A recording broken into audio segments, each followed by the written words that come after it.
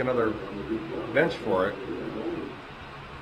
And with that, no, just a bench that size, same footprint.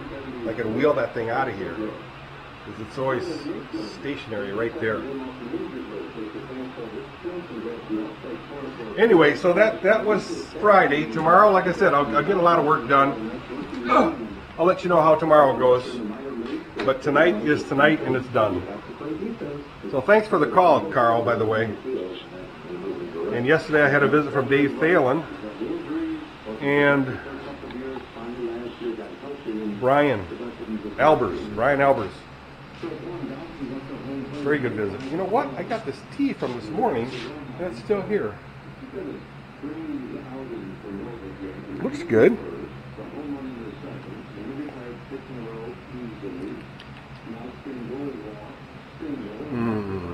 Like fine wine.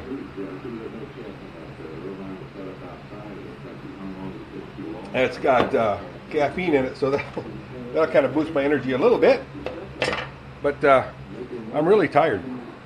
So the rest of the night I'm just going to putz with these hoses just for fun. I'll have to lift this thing up tomorrow. And Zane can, again, show me some of the things I need to do that I don't have access to unless it's up in the air. Like the fuel pump. Oh, the power for the fuel pump. I keep saying I'm going to buy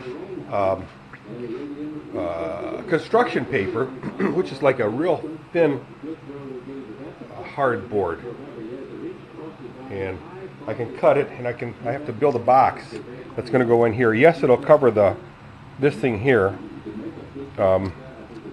but the box is going to be able to be removed. So I'll build a little frame. The box will set in there. What's the box for, Dirk? Hey, Dirk, what's the box for? Can you tell me? Hey, Dirk, can you tell me what the box is for? Well, it's for the computer. The computer, the fuse box? I think this fuses.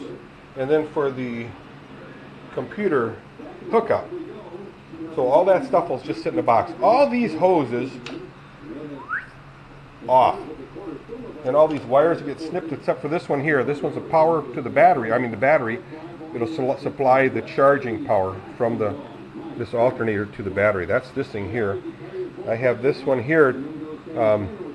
Zane showed me where this has got to go. It's got to go on the heads. And now that I'm thinking, probably need another ground for that head. Why do you need grounds for the heads? I don't know. I think that's for the spark plugs. I said I think, because you need ground.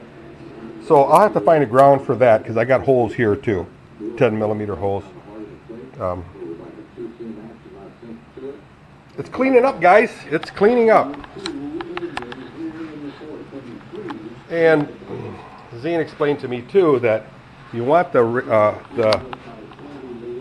filter, intake filter, to go right here. That's where the new Corvettes have it. The fuel-injected Corvettes have the filter coming all the way here and then in front of the radiator. So with that, I'm going to say good night. Sleep tight. It almost feels like rain. Wow, the sky is really, really cool. The clouds got a red to them. Hint, I've seen a lot of paintings like that. Oh boy, here we go. This thing, might as well continue this video. This video kicked off. The video was too long, the previous one, and now it started up again. Maybe the sound is off on this thing, but I don't hear it beeping, because if I would beep it, I would just shut it off then. But I didn't hear it beep. So I'll just keep going with this video.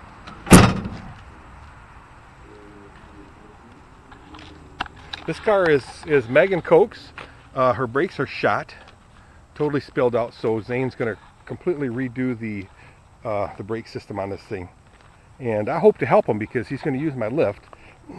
I'll get some good practice on it.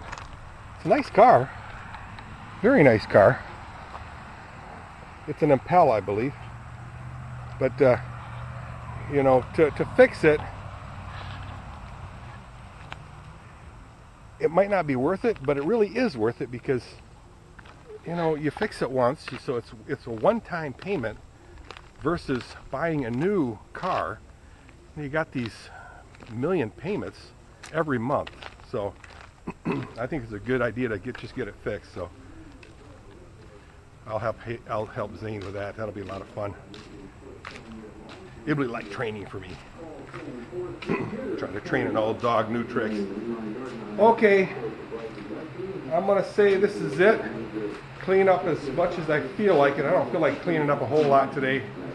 I'm feeling like crap. And it is 8 o'clock. So, all right, take it easy, people. I'll see ya. Bye.